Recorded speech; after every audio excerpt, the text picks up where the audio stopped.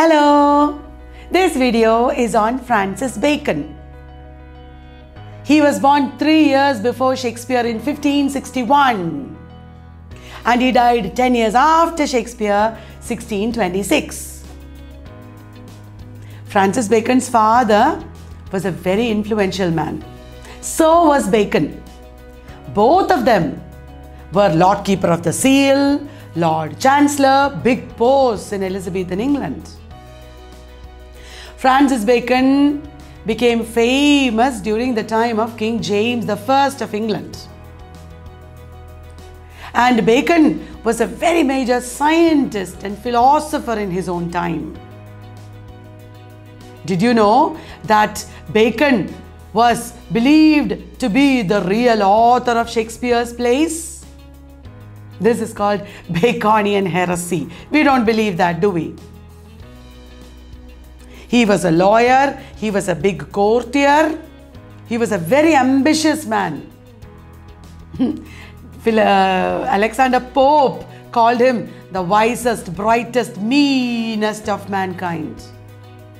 You know why? Because Bacon was the protege of the Earl of Essex.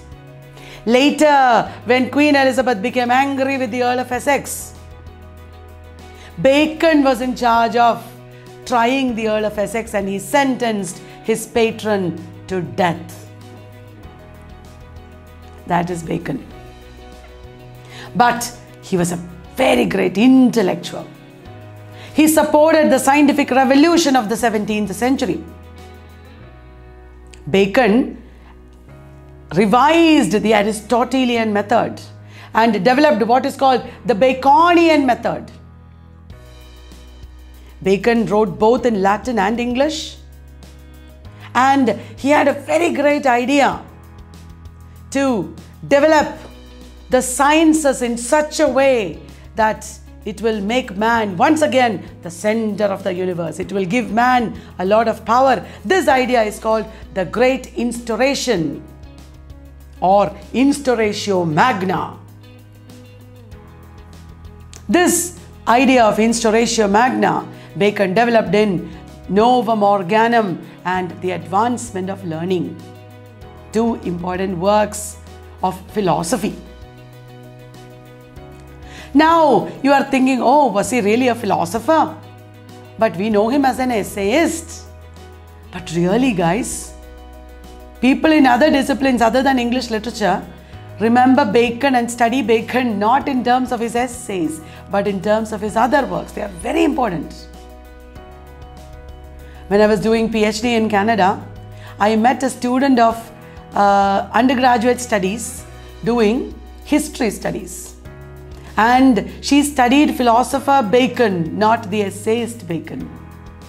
That was when I really understood, oh, Bacon was so versatile. To reduce him to just being an essayist is wrong. Bacon's essays were also part of his philosophical project, actually. Bacon's essays were based on practical, everyday philosophy. Essays, counsels, civil and moral. That is what he has talked about. His title of his essays. At first, he made 10 essays. He published 10 essays. Then he published 38 essays. And finally, 58 essays. Altogether, 58 essays of Bacon were published in his lifetime. Did you get that? Now, all of you would know his Of Studies, very famous. Of Studies, of Truth, of Parents and Children, of Friendship, of Gardens, of Marriage and Single Life. You know, so many everyday things that we would do, Bacon wrote about in his essays to teach us. Dear readers, you should do like this, you should do like this. These are, pieces of advice that he gave for everyday life. And what are the features of his essays? We all know that Bacon wrote very small essays, brief essays, showing practical approach to life. I should tell you, some of his essays are touched by Machiavellianism. You know, how you appear is more important than what you really are. That idea is there in many of his essays. And they are very aphoristic. Not only are the essays brief, every sentence is like an epigrammatic, aphoristic statement. Every sentence is like a proverb. And these essays are very learned. Classical allusions are there, references to mythology, quotations from great writers are there. It shows Bacon's scholarship. And Bacon wrote another important text, the New Atlantis. It is not a book of essays, it's a book that shows an utopian fiction based on Plato's Lost Atlantis. Have you heard of Plato's Lost Atlantis? A lost island? And Bacon envisaged an ideal place where there would be an ideal college called Salomon's House. Bacon talked about an ideal college called Salomon's House. And he hoped that King James would establish this college in England, but only in the Restoration period was such a college established. Bacon was greatly interested in scientific experiments. You won't believe it. He was on the point of inventing the refrigerator. I'm joking. He was experimenting with the use of snow in the preservation of meat. That is what he was doing when he caught pneumonia and died.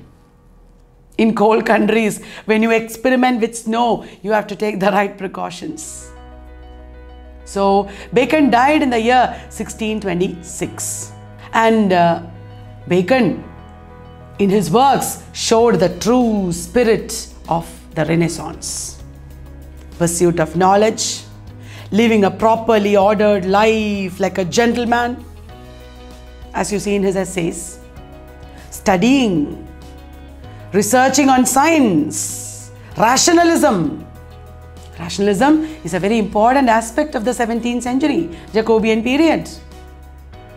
And Bacon was a visionary. He understood that science has a lot of advantages to mankind. At that time, science was considered like black magic. The scientific revolution that Bacon spearheaded later led to big developments, the development of a middle-class society and neoclassicism.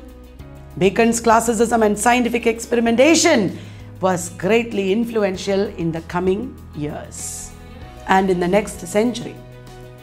So, I hope you liked this discussion on Francis Bacon. Like always, I'm sure you have been doing this before. Please follow the questions that I'm asking you in YouTube Shorts. Follow our 10 p.m. live for more in-depth discussions of questions. And follow me on Instagram for the little brief discussions of poems, very important poems. I'm discussing briefly in Instagram, I'm sure you know that. All this together will be like a feast. In this year, I want to give you a feast of English literature.